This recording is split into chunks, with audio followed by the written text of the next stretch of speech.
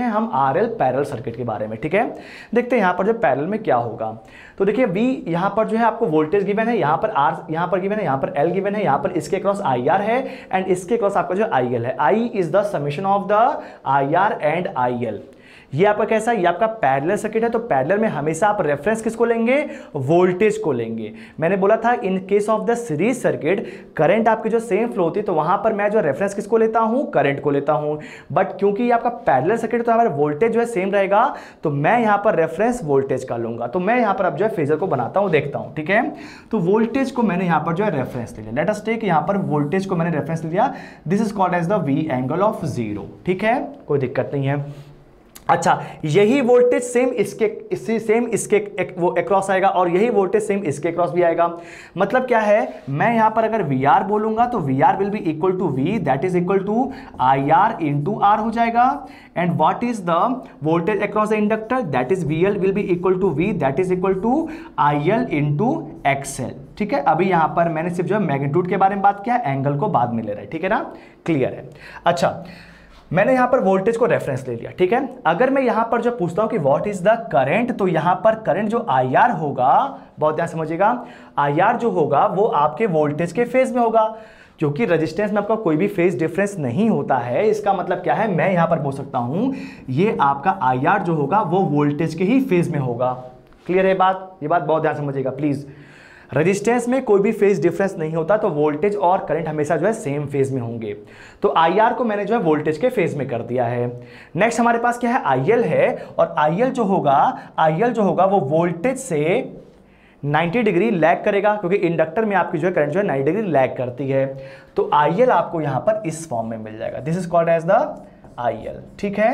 अच्छा, दोनों का जो रिजल्टेंट होगा IR प्लस IL जो होगा that is equal to I, तो ये आपको जो है मिल जाएगा, this is called as the I, ठीक है, ये आपको I मिल गया, ठीक है। ये एंगल कितना हो जाएगा, this angle is called as a theta. तो यहां पर आप जो देख सकते हैं कि यहां पर आपकी जो करंट है that is the supplied current is lagging with the voltage with the angle of theta because of the RL होगा तो लैगिंग नेचर होगा करंट का, तो यहां से आपको जो थीटा मिल गया।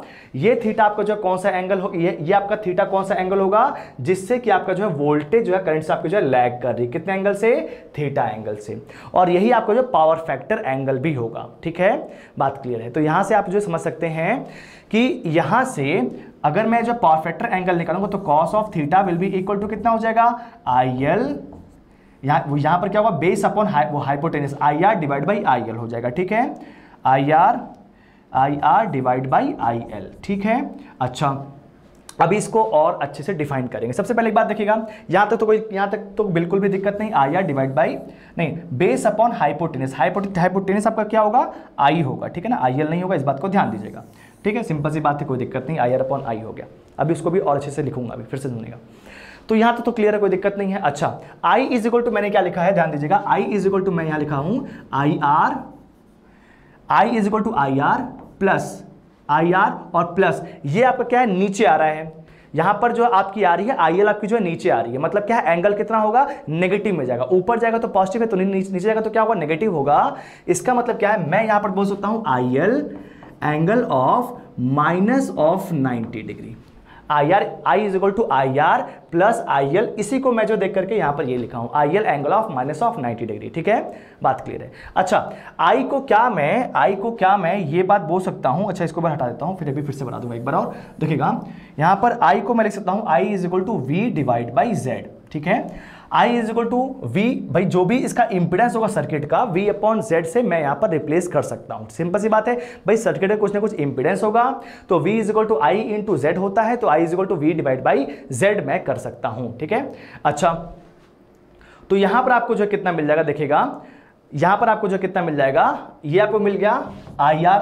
अच्छा, IR आपको जो कितना मिलेगा, that will be equal to V divide by R, V divide by R, और प्लस IL आपको जो कितना मिलेगा, V divide by XL angle of minus of 90 degree. कोई दिक्कत किसी को नहीं है।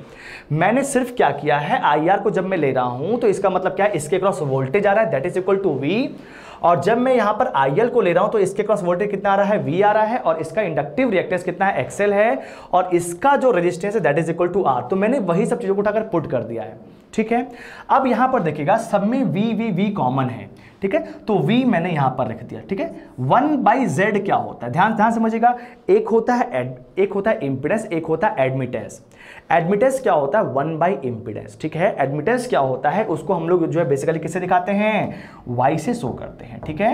y इज इक्वल टू क्या होता है, हमेशा 1/z होता है। इसको हम लोग जो क्या बोलते हैं, एडमिटेंस बोलते हैं। क्या बोलते हैं, एडमिटेंस बोलते हैं, ठीक है। बात क्लियर है। तो इसका मतलब क्या है, 1/z आ रहा है, तो इसको मैं जो है y से लिख सकता हूं, v into Y is equal to क्या हो गया, v into 1/r। 1/ resistance is called as the conductance, उसको हम लोग किसे दिखाते हैं, g से दिखाते हैं, ठीक है। Plus v into 1/xl। 1/xl जो है आपका जो बेसिकली क्या होता है, xl इज 1/xl को हम लोग जो है किसे दिखाते हैं, b से दिखाते हैं, उसको हम लोग बोलते हैं ससेप्टेंस। उसको हम लोग क्या बोलते हैं, ससेप्टेंस बोलते हैं। तो v इंटू बी एल हो गया, एंगल ऑफ -90 डिग्री। किसी को दिक्कत है, नहीं है, ध्यान समझिएगा। जी को हम लोग क्या बोलते हैं, कंडक्टेंस बोलते हैं। बी को हम लोग जो है क्या बोलते हैं, ससेप्टेंस बोलते हैं। और यहां पर एल मैंने क्यों बोला है, क्योंकि यहां पर इंडक्टर के लिए, जब ये मैं कैपेसिटर के लूंगा तो बी सी लिख दूंगा वहां पर, ठीक है, क्लियर है। तो इसका मतलब y इज इक्वल टू, अगर मैं v आपस में कैंसिल आउट कर दूं तो y is equal to ji plus B L angle of -90 degree. अच्छा, angle of one angle -90 degree will be equal to -j होता है। तो इसका मतलब y इज इक्वल टू क्या हो गया, g -jb मैं बोल सकता हूं। y is equal to g -jb, y is equal to g -jb, ठीक है, बात क्लियर है। तो ये चीज आपको जो समझना पड़ेगा, जो एडमिटेंस होता है। अच्छा, इंपीडेंस क्या होता है, तो इंपीडेंस इज इक्वल टू आप लिखते हैं z is equal to r plus j times of XL। तो ये क्या होता है, impedance is equal to resistance plus inductive reactance. Admittance is equal to conductance minus of j times of BL का मतलब क्या है, this is called as a susceptance. ये क्या होता है, ससेप्टेंस, ठीक है ना। अच्छा, यूनिट पूछा जाएगा तो क्या बताएंगे आप इसका, देखिएगा एडमिटेंस का यूनिट क्या होता है, महो होता है, उसको उल्टा ओम दिखाते हैं और उसको हम लोग जो है महो बोलते हैं। तो जो यूनिट इसका होगा वही इसका होगा और वही इसका भी होगा। तो मतलब क्या है, अगर मैं यहां पर जो बात करता हूं तो एडमिटेंस की जो आपकी यूनिट आती है that is called as the महो, और जो आपका यहां पर कंडक्टेंस होगा वो भी आपका किसमें होगा, महो में होगा, और जो आपका यहां पर ससेप्टेंस होगा वो भी किसमें होगा, महो में होगा, ठीक है। इस बात को ध्यान रखिएगा। सिंपल बातें मैंने आपको जो बता दी, y is equal to g minus of JBL। ध्यान दीजिएगा, नेगेटिव आ रहा है in case of the RL circuit, positive आएगा in case of the capacitive circuit, ठीक है। कैसे आ रहा है देखिएगा अभी, ठीक है। इसके बाद जैसे मान लीजिए, अच्छा वो यहां पर मान लीजिए अगर मैं इसको हटा दूं तो यहां पर मैं इसको जो है एक बार डायग्राम से भी आपको ये बात को समझा सकता हूं तो और ज्यादा क्लियर हो जाएगा, ठीक है। ये क्लियर हो गया, ये हट गया, ये हट गया, ठीक है। अब देखिएगा, अगर मैं यहाँ पर जो ट्रायंगल बना रहा हूँ that is called as the impedance triangle. तो इम्पीडेंस ट्रायंगल अगर मैं यहाँ पर बनाता तो अभी मैंने आपको जो है दिखाया था कि यहाँ पर जो करंट आए थे, रिजल्टेंट करंट आपको जो है नीचे आई थी, आई आपको जो है ये मिल रहा था, ध्यान से देखिएगा, ये आपका वोल्टेज का रेफरेंस था। तो यहाँ पर क्या आया था, IR आया था, और यहाँ पर क्या था, यहाँ पर IL जो है वो आपका 90 डिग्री लैग कर रहा था, this is called as the IL। दोनों का रिजल्टेंट जो आया था वो आपका क्या आया था, I आ गया था, ठीक है। किसी को दिक्कत नहीं होनी चाहिए, बहुत ही सिंपल मैंने जो सर्किट बना दिया, ठीक है।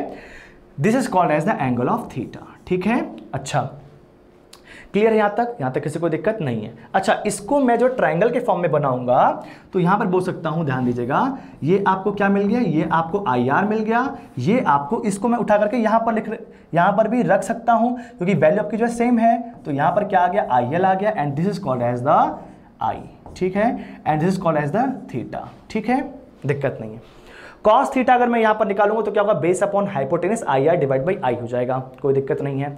अच्छा, एक बात मुझको यहाँ पर बताइए, IR can be written as, ध्यान समझिएगा, V is equal to I into R होता है, V is equal to I into R होता है, तो I is equal to V divide by R हो जाएगा, V डिवाइड बाई R हो जाएगा, IL will be equal to V divide by XL हो जाएगा, और I is equal to V divide by Z हो जाएगा। क्लियर है बात, बिल्कुल सही है। अच्छा, मैं यहां पर जो है V बाई आर को लिख सकता हूं, ध्यान दीजिएगा, V बाई आर को मैं यहां पर लिख सकता हूं V इंटू जी लिख सकता हूं, because 1 by are is equal to क्या होता है, कंडक्टेंस होता है। V बाई एक्सएल क्या होता है, BL होता है, तो V इंटू मैं BL लिख सकता हूं। 1 by XL is equal to susceptance, और वो भी उसको हम जो किससे दिखाते हैं, BL से दिखाते हैं।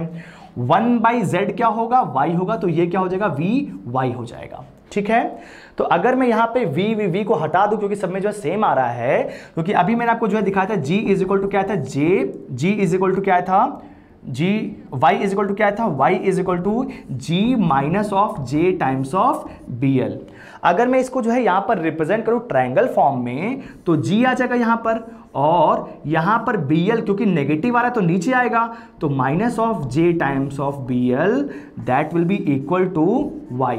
तो admittance is equal to G minus of JBL। It is called as the admittance triangle. इसको क्या बोलते हैं, ध्यान समझिएगा। इसके पहले जो हम लोग पढ़े थे, that is called as the impedance triangle, and this is called as the admittance triangle. This is called as the admittance triangle. ठीक है, बात क्लियर है, समझ में आ रहा होगा, बिल्कुल समझाओ, बहुत ही सिंपल चीज़ें मैं आपको बता रहा हूँ, यहाँ पर दिक्कत नहीं आनी चाहिए। तो ये आपको जो आ गया y is equal to ji minus of JBL। ठीक है, अगर मैं यहाँ पर थीटा निकालता हूँ तो फिर क्या हो जाएगा, ध्यान दीजिएगा, तो theta will be equal to, आप यहाँ पर निकाल सकते हैं, कैसे निकालेंगे, यहाँ पर tan theta is equal to कितना हो जाएगा, आपको यहाँ पर tan थीटा मिल जाएगा, that will be equal to BL upon G। ठीक है, या फिर JBL अपॉन G। ठीक है, या फिर अगर मुझको यहाँ पर जो cos थीटा निकालना है, that is called as the power factor. अगर मुझको यहाँ पर फाइंड आउट करना है तो फिर मैं यहाँ पर कैसे फाइंड आउट कर सकता हूँ, तो cos theta will be equal to कितना होता है, बेस अपॉन हाइपोटेनियस। बेस आपको जो है कितना मिल जाएगा, G, और हाइपोटेनियस आपको जो कितना मिल जाएगा, Y। तो G डिवाइड बाई Y। ठीक है, G divide by Y is called as the power factor. अच्छा, या फिर आप ऐसे भी देख सकते हैं कि power factor will be equal to कितना हो जाएगा, base upon hypotenuse, IR divide by I। ठीक है, IR को मैं यहां पर जो है बोल सकता हूं, IR आपको जो कितना मिल जाएगा, ध्यान समझिएगा, बहुत सिंपल चीज मैं बता रहा हूं, तो गलती नहीं करने का। IR is equal to V divide by R, तो यहां पर मैं लिख सकता हूं इसको V डिवाइड बाई R, और what is I, V divide by G। ठीक है, sorry V divide by Z। ठीक है, I is equal to V divide by Z। ठीक है, तो 1 डिवाइड बाई R आपको जो मिल गया, that is called as the G।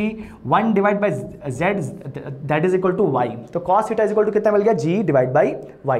तो पावर फैक्टर भी आपको यहाँ पर जो है मिल गया। ठीक है, तो बात क्लियर है, बहुत ही सिंपल है। तो पावर फैक्टर भी आप यहाँ पर इजीली जो है निकाल सकते हैं with the help of these simple formulas. ठीक है, तो यहां पर आपको जो है पावर फैक्टर का एक तो ये फॉर्मूला ध्यान में रखना है, और एक आप जो है इसको भी ध्यान में रख सकते हैं। साथ में आपको जो है R बाई जेड तो पता ही है, तो या तो अगर आपके पास जो है RL सीरीज सर्किट होगा तो वहां पर आप जो है R बाई जेड से निकालेंगे, और RL पैरेलल सर्किट होगा तो वहां पर आप जो है G बाई Y से निकालेंगे। G is called as the conductance and Y is called as the admittance, whose unit will always be in terms of the Ohm's. ठीक है, वो हमेशा किस में होगा, ओम में होगा। ठीक है, I hope it is very much clear to. इसके बाद देखते हैं हमारे पास क्या है, RC सर्किट है। तो ये क्या है, मेरे पास RC पैरेलल सर्किट यहाँ पर जो गिवन है, तो इसको भी हम लोग यहाँ पर जो सॉल्व आउट कर लेते हैं। बहुत ही सिंपल सर्किट है, मजा आने वाला है। ठीक है, तो I विल बी, यहाँ पर I will be equal to कितना हो सकता है, देखिएगा यहाँ पर जो आपकी करंट I है that is equal to IR plus IC। अभी यहाँ पर मैं एंगल के फॉर्म में नहीं ले रहा हूँ। ठीक है, रेफरेंस किसका लेंगे, वोल्टेज का लेंगे हमेशा। मैंने आपको क्या बताया है, जब भी आपके पास पैरेलल सर्किट होगा तो हमेशा आप वोल्टेज को रेफरेंस लेते हैं। तो यहां पर वोल्टेज आपको जो रेफरेंस हो गया, मान लीजिए इसको मैंने जो V एंगल ऑफ 0 बोल दिया है। क्लियर है बात। अब अगर मैं यहां पर रेजिस्टेंस के पास जाता हूं तो रेजिस्टेंस में क्या होता है, आपका जो है फेज में कोई भी डिफरेंस नहीं आता है, जिसमें आप जो आपका वोल्टेज का फेस होगा वही आपका जो करंट का भी फेस होगा। इसका मतलब क्या है, यहां पर आपका जो IR आ जाएगा, ये आपके जो वोल्टेज के फेस में आ जाएगा। व्हाट इज IC, अगर मैं IC से पूछता हूं तो करंट आपको जो लीड करता है in case of the capacitor, तो यहां पर आपको जो है IC मिल जाएगा। ये आपका क्या आ जाएगा, this is called as the IC। दोनों का जो रिजल्टेंट होगा that will be equal to, resultant आपको जो कितना मिल जाएगा, I मिल जाएगा। ठीक है, IR plus IC will be equal to I।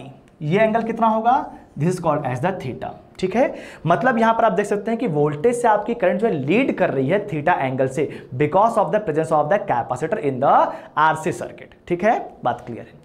अच्छा, तो यहां से मैं इस चीज को जो है देख सकता हूं, तो यहां पर मैं इसको जो है लिखूंगा, ध्यान दीजिएगा। अब मैं इसको जो है फेजर के टर्म्स में लिख रहा हूं, तो I इज इक्वल टू कितना लिखूंगा, ध्यान दीजिएगा, I इज इक्वल टू जो मेरा आ रहा है IR plus J times of IC आ रहा है। ध्यान दीजिएगा, क्योंकि ये आपका जो प्लस 90 डिग्री आपका जो लीड कर रहा है, कौन, IC लीड कर रहा है। तो I इज इक्वल टू मैं लिख सकता हूं IR angle of 0 plus IC angle of plus 90 degree, because the IC angle Leeds with the reference exactly 90 degree. Plus में ऊपर जाएगा, नीचे जाएगा तो नेगेटिव लिखा था इसके पहले, तो ये ऊपर जाए तो मतलब किस में होगा, प्लस में होगा। क्लियर है बात। तो I is equal to IR angle of 0 plus IC angle of 90 degree. ठीक है। अच्छा, इसको I को मैं जो V बाई Z बोल सकता हूं, IR को मैं V बाई R बोल सकता हूं। सिंपल सी बात है, यहाँ पर क्या हो जाएगा, V बाई Z हो जाएगा। I will be equal to V divide by Z होगा। And what is the IR, जो यहां पर करंट फ्लो रही है, इसके क्रॉस वोल्टेज V आ गया, V बाई R हो जाएगा। व्हाट इज IC, IC अगर आप मैं यहां पर निकालूंगा, ये एंगल 0 हो गया, तो V बाई XC आ जाएगा, V by XC, because the capacitive reactance of C is XC। Clear है। एंगल कितना आ गया, 90 डिग्री आ गया। ठीक है, यहां तक किसी को दिक्कत नहीं है। अच्छा, ये 1 बाई जेड क्या होगा, 1 by Z will be equal to admittance, तो ये क्या हो जाएगा, V into Y will be equal to V into ji angle of 0 degree plus V into 1 by XC will be equal to BC हो जाएगा। ठीक है ना। इसके पहले मैंने आपको जो BL बताया था, BL किसके लिए था, susceptance of the inductive circuit, लेकिन ये आपका क्या है, कैपेसिटिव सर्किट, तो यहां पर क्या आ जाएगा, BC आ जाएगा। Angle of 90 degree. अगर मैं यहां पर वोल्टेज को सबको हटा दूं तो यहां पर क्या आ जाएगा, Y will be equal to G plus JBC आ जाएगा, क्योंकि यहां पर मैंने जो प्लस J लिखा है, because the angle is exactly 90 degree because of the positive angle plus J। Minus 90 degree होता तो क्या होता, माइनस J होता। ठीक है, तो यहां पे आ गया Y is equal to G plus J times of BC। ठीक है, बात क्लियर है। तो इसका मतलब क्या है, अगर मैं यहां पर जो ट्रायंगल बनाता हूं, तो यहां पर ट्रायंगल आप देख सकते हैं, एक तो ट्रायंगल ये बन गया, ये ट्रायंगल हटा के फिर से बना देता हूं मैं, तो देखिएगा यहां पर एक तो आपका ट्रायंगल ये बन जाएगा। अच्छा, एक पहले एडमिटेंस ट्रायंगल बनाता हूं, तो एडमिटेंस में आपको जो है Y मिल रहा है, that will be equal to G plus J times of BC। ठीक है, ये आपका जो है G हो गया और ये J टाइम्स ऑफ BC होगा। This is called as the Y, this is called as the theta. ठीक है, क्लियर है बात। अगर मैं यहां पर जो है करंट के फॉर्म में बनाता हूं, तो यहां पर क्या आएगा, ये आपको मिल जाएगा IR and this is called as the IC। ठीक है, और ये कितना हो जाएगा, this is called as the I। ठीक है, this is called as the theta. तो यहां से अगर मुझको जो है निकालना है कि what is the power factor, तो यहां पे मैं जो पावर फैक्टर की वैल्यू cos ऑफ थीटा बोल सकता हूं, that will be equal to base upon hypotenuse, base is G and hypotenuse is Y, तो G डिवाइड बाई Y, ये भी अच्छा है, या फिर IR divide by I, IR divide by I। तो सारे फॉर्मुलेस आपको यहाँ पर जो है ध्यान में रखने हैं, और बहुत ही सिंपल फॉर्मुलेस मैंने आपको बताए भी हैं, और बहुत ही क्लियरली आपको इसको जो है आराम से कर भी सकते हैं। ठीक है। अच्छा, अगर मैं यहाँ पर जो है tan थीटा निकालूँ तो फिर क्या हो जाएगा, BC अपॉन Y हो जाएगा, या फिर tan theta will be equal BC upon G हो जाएगा, या फिर tan theta will be equal to IC upon IR भी होगा। तो अगर मैं यहाँ पर tan थीटा के बारे में बोलता हूँ, तो इसको एक बार जो देखिएगा, तो यहाँ से आपको जो है tan थीटा कितना मिल जाएगा, tan theta will be equal to altitude upon base, तो कितना हो जाएगा, BC अपॉन G, या फिर मैं बोल सकता हूं तो IC अपॉन IR भी बोल सकता हूं। तो यहां से आप जो है थीटा की वैल्यू को भी कैलकुलेट कर सकते हैं। आप ध्यान दीजिएगा, मैंने आपको जो क्या क्या बता दिया है, एक RL बता दिया और एक RC बता दिया। RL में क्या होगा, Y is equal to G minus of J times of BL होता है। अगर RC को तो यहां पर क्या होगा, Y is equal to G plus J times of BC होगा। इस बात को ध्यान दीजिएगा। और and what is BC and what is BL, BC is called as the capacitive susceptance. इसको हम लोग क्या बोलते हैं, इसको हम लोग कैपेसिटिव ससेप्टेंस बोलते हैं। ठीक है ना। और यहां पर क्या होगा, BL is called as the inductive susceptance. इसको हम लोग क्या बोलेंगे, इंडक्टिव ससेप्टेंस। ठीक है ना, ससेप्टेंस। ठीक है। अच्छा, जब भी यहां पर ससेप्टेंस होगा तो उसकी यूनिट क्या होगी, हमेशा वो महो में होगी, हमेशा वो महो में होगी। ठीक है, चाहे इंडक्टिव हो और चाहे कैपेसिटिव हो, unit will always be in terms of the mho only. ठीक है, बात क्लियर है। तो I hope it is very much clear to you. और BC will be positive in case of the, BC आपको जो पॉजिटिव मिला in case of the RC circuit, और अगर आपका जो RL सर्किट है तो BL will be in the negative. ठीक है, तो I hope it is very much clear to. इसके बाद चलते हैं RLC पैरेलल सर्किट में, RLC पैरेलल सर्किट को जो देखते हैं। Hello friends, welcome to online engineering, मैं प्रवीण पांडे। तो अब हम लोग यहाँ पर डिस्कस करने वाले हैं पैरेलल RLC सर्किट के बारे में, ठीक है। इसके पहले मैंने आपको जो है RLC को अलग अलग जो है बता रखा है, वहाँ पर पैरेलल में कैसे होगा वो सभी कॉम्बिनेशन भी मैंने आपको जो बता रखे हैं, ठीक है ना। RL और RC का कॉम्बिनेशन भी मैंने आपको जो अच्छे से समझा दिया था, ठीक है। आई होप कि वो सब चीज़ें आपको एकदम जो है क्लियर हो चुकी होंगी। इसके बाद देखते हैं हमारे पास नेक्स्ट क्या है, पैरेलल RLC सर्किट है। यहाँ पर क्या है, RLC तीनों जो है पैरेलल में लगे हुए हैं। This is the source voltage which is given by V। यहाँ पर आपकी जो सप्लाई करंट जो है I है, यहाँ पर IR is the current across the resistance, IL is the current across the inductor and IC is the current across the capacitor, ठीक है। अच्छा, मैंने आपको बताया था कि in case of the parallel, जब भी आपको जब पैरेलल सर्किट मिलता है तो आप वहां पर रेफरेंस किसको मानते हैं, हमेशा वोल्टेज को मानते हैं, because the voltage is constant in that case, ठीक है। बात क्लियर है। अच्छा, उसको छोड़ देते हैं, अभी हम जो फेजर के बारे में भी चलेंगे। पहले यहाँ देखते हैं, यहाँ पर मैं बोल सकता हूँ I इज इक्वल टू क्या होगा, यहाँ पर I is equal to IR plus IL और प्लस IC होगा, ठीक है। यहाँ पर अभी मैंने जो एंगल नहीं लिखा है, मैंने इसको जो डायरेक्टली ऐड कर दिया, ठीक है। बट ऐसा नहीं होगा, यहाँ पर मैंने आपको जो एंगल नहीं लिखा है, बस जो डायरेक्टली ऐड कर दिया, बट ऐसा पॉसिबल नहीं, वो एंगल के साथ आएगा। देखते हैं कि एंगल के साथ क्या आएगा, ठीक है। मान लीजिए कि यहाँ पर V आपका जो रेफरेंस है, V is the reference voltage, और इसको हम लोग ने जो रेफरेंस मान रखा है, अगर इसके टर्म्स में हम लोग यहाँ पर देखते तो IR क्या होगा, that is the current across the resistance which will be in phase with the voltage. यहाँ पर हमको पता है कि रेजिस्टेंस में क्या होता है, वोल्टेज और करंट जो है सेम फेज में होती हैं। तो इसका मतलब क्या है, मैं यहाँ पर ड्रॉ कर सकता हूँ, तो ये क्या हो जाएगा, this is called as the IR। किसी को दिक्कत नहीं होगा, क्योंकि वोल्टेज और करंट आपका जो सेम फेज में होगा in case of the resistance. मैंने बहुत बार बताया और बहुत अच्छे से बताया, प्लीज गलती मत करेगा। ये सारी चीजें same to same power system में, मशीन में, हर जगह यूज होती हैं। फेजर यहाँ क्लियर है तो हर जगह क्लियर होगा, अगर यहाँ दिक्कत है तो हर जगह दिक्कत होगा, ठीक है। इस बात को ध्यान रखिएगा। तो यहाँ पर क्या हो गया, ये आपका IR आ गया। What is the IL? IL का मतलब क्या है, यहाँ पर जो है करंट अक्रॉस द इंडक्टर है, और इंडक्टर में करंट आपकी जो है लैग करती है, ठीक है। इंडक्टर में करंट आपकी जो है लैग करती है, तो मैंने यहां पर बना दिया, this is called as the IL। What is the IC? IC मुझको पता है, the current across the capacitor which leads. Current आपका क्या होता है, लीड करता है in case of the capacitor में, किससे, वोल्टेज से। कितना एंगल से, 90 डिग्री से। तो मैंने यहां पर स्ट्रेट लाइन बना दिया, this is called as the IC, ठीक है फ्रेंड्स। तो यहां पर IC और IL भी मैंने यहां पर जो बना दिया। अब यहां पर ध्यान दीजिएगा, यहां पर हो सकता है कि आपका IC ज्यादा, हो सकता है आपका IL ज्यादा, हो सकता है कि दोनों इक्वल भी हो, दैट इज डिफरेंट केस, ठीक है। अगर यहां पर मैंने जो है IC की वैल्यू, अच्छा एक बार इसको जो छोड़ दीजिएगा, ये पहले आप जो यहाँ पे देखिए। अच्छा एक बात देखिए कि I is equal to IR plus IL plus IC लिखा है, इसका मतलब क्या है, यहाँ पर जो फाइनली जो अभी करंट आ रही है वो आपका summation of this all currents है। इसका मतलब क्या है, क्या मैं यहाँ पर बोल सकता हूँ I will be IR angle of 0, क्योंकि यहां पर रेजिस्टेंस वाले करंट में कोई भी एंगल प्रेजेंट नहीं है, ठीक है। What is the angle with the inductive current? Inductive आपका जो लैग कर रहा है कितने एंगल से, माइनस ऑफ 90 डिग्री से, क्योंकि आपका जो नीचे आ रहा है। इसका मतलब क्या, मैं इसको लिखूंगा IL angle of minus of 90 degree, IL angle of minus of 90 degree. What is the IC? IC will be equal to IC, इसका मैग्नीट्यूड हो जाएगा, और एंगल कितना हो जाएगा, प्लस ऑफ 90 डिग्री हो जाएगा, ठीक है।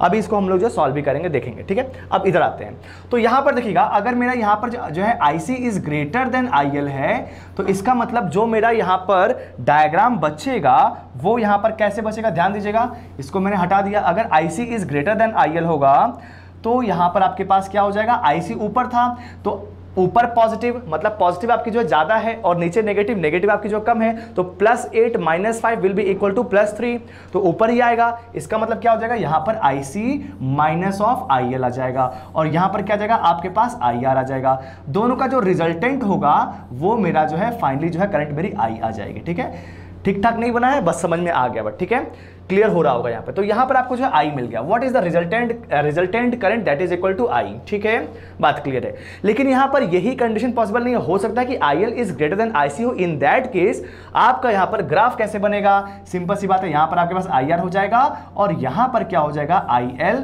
माइनस ऑफ IC हो जाएगा, और इसके बाद यहाँ पर इसका जो है रिजल्टेंट आ जाएगा, that is called as the I, ठीक है, क्लियर है। ये जो आपका होगा, ये आपका वोल्टेज का फेजर है, वोल्टेज का वो यही रहेगा, वोल्टेज आपका रेफरेंस है, और इसके बीच में मतलब यहां पर सप्लाई वोल्टेज और सप्लाई करंट के बीच का जो एंगल होता है that is called as the power factor angle. तो यहां पर थीटा हो गया, that is called as the power factor angle. तो हियर इज ऑल्सो थीटा।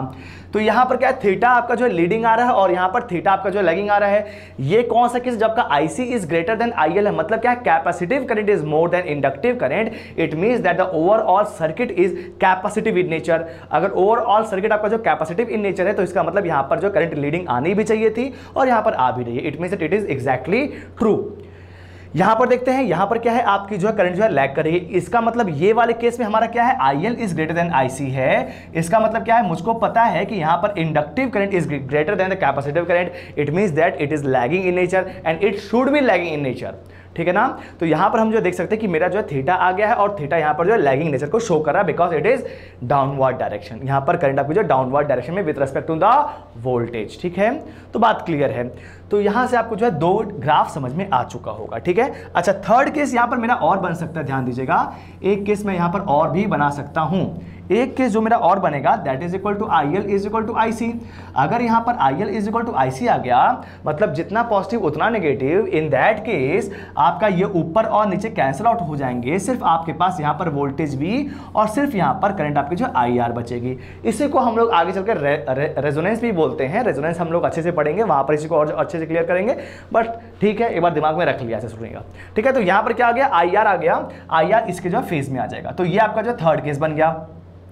तो इसमें अगर मैं देखता हूं तो IR जो होगा that will be equal to I, क्योंकि यहां पर क्या है, IL और IC दोनों आपस में एक दूसरे को कैंसिल आउट कर दिए हैं। तो इसका मतलब क्या, सर्किट में सिर्फ आपकी जो IR फ्लो हो रही है, मतलब ये क्या होगा, IR will be equal to I और V और I के बीच का एंगल कितना हो जाएगा, theta will be equal to 0 degree. It means that cos of phi या फिर cos of theta will be equal to 1। That is the power factor will be equal to 1 because of the pure resistive load. ठीक है, बात clear है। तो simple चीजें मैं अभी बता रहा हूं, कोई बहुत हाई फाई चीजें नहीं बता रहा हूं। एंड आई होप ये सारी चीजें आपको जो क्लियर हो रही होंगी क्योंकि आपने RC और RL वाला सर्किट जो है अच्छे से पढ़ रखा होगा। ठीक है, दैट शुड बी क्लियर। अब देखिएगा मैं यहां पर इस चीज को रिप्लेस कर रहा हूं। ठीक है, यहां पर देखिएगा अब ये वाला फैक्टर मैं हटा सकता हूं और यहां से कुछ चीजों को और क्लियर करूंगा। ध्यान दीजिएगा, यहाँ पर I will be equal to कितना हो जाएगा, I will be equal to V by Z हो जाएगा। बहुत अच्छी बात है, I will be equal to V by Z। Clear है, कोई दिक्कत ही नहीं है। What is IR sir, V by R हो जाएगा, बिल्कुल सही है। Angle of 0 degree. What is IL, V by XL हो जाएगा सर, और एंगल कितना है इसका, -90 है, बिल्कुल सही है। What is IC, V by XC हो जाएगा सर, और इसका एंगल कितना है, +90। किसी को दिक्कत है, नहीं दिक्कत है। ठीक है, क्लियर है। V बाई Z का मतलब क्या है, V इंटू क्या हो जाएगा, Y हो जाएगा, because we know that 1 by Z is called as the admittance which is denoted by Y symbol and having the unit as महो। ठीक है ना, बात क्लियर है। मतलब महो क्या होता है, उल्टा ओम होता है। ठीक है, कोई दिक्कत ही नहीं है। हाँ ठीक है, तो ये आपका जो V बाई R हो गया, V by R is equal to V into G हो जाएगा।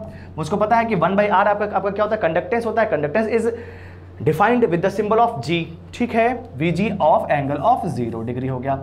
ठीक है, what is the V by XL, V by XL is equal to 1 by XL हो गया। 1 बाई XL का मतलब क्या हो गया, J टाइम्स ऑफ BL बोलेंगे, मतलब BL मैंने इसको जो है बोल दिया, V इंटू BL बोल दिया। अभी मैंने यहाँ पर जो J का टर्म नहीं लिया, नेक्स्ट वाले में लिख दूंगा। ठीक है, ये एंगल कितना हो गया, -90 हो गया, प्लस यहाँ पर क्या हो गया, V इंटू BC हो गया, एंगल ऑफ +90 हो गया। किसी को दिक्कत है, नहीं दिक्कत है। अच्छा अब यहां पर देखिएगा, इसको हटा देता हूं मैं समझिएगा इसको।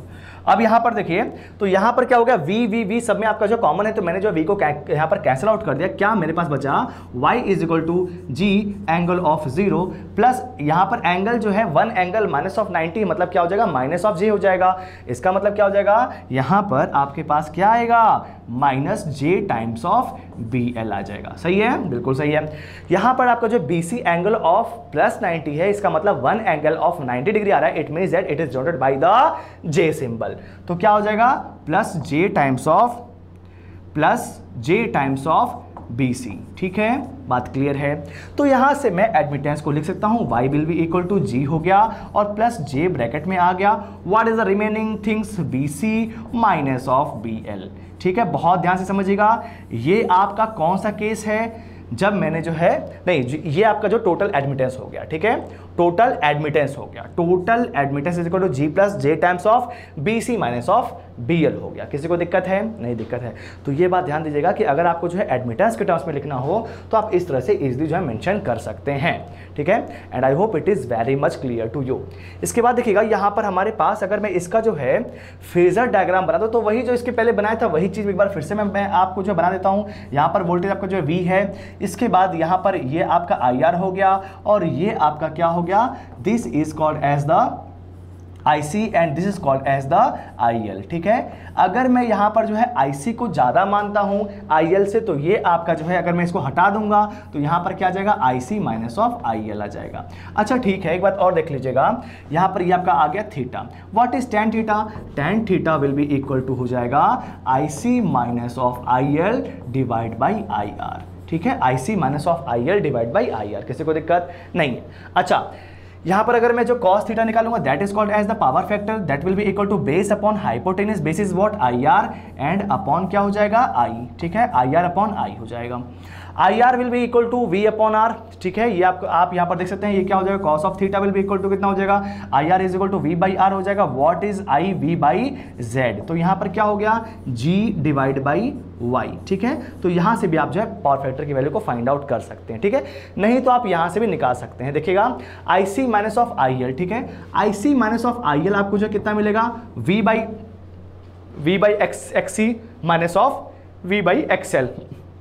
V बाई XC आपका जो कितना था, V बाई XC क्या है, V बाई XC आपको जो है पता है कि ये आपको जो है आएगा BC और ये कितना आ जाएगा, BL आ जाएगा, ठीक है। और यहाँ पर क्या आ जाएगा, V बाई R, तो इसका मतलब क्या हो जाएगा G।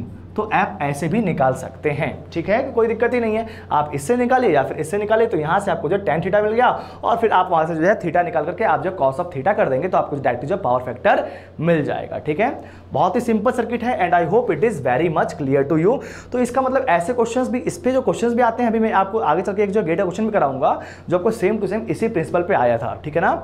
अब देखिएगा यहाँ पर मेरा जो पैरेलल RLC सर्किट जो है क्लियर हो गया, ठीक है। रेजोनेंस वाली कंडीशन हम लोग आगे पढ़ेंगे, ठीक है ना। फर्स्ट ऑफ ऑल हमारा यहाँ पे बेसिक चल रहा था तो बेसिक मैंने यहाँ पर जो क्लियर कर दिया है।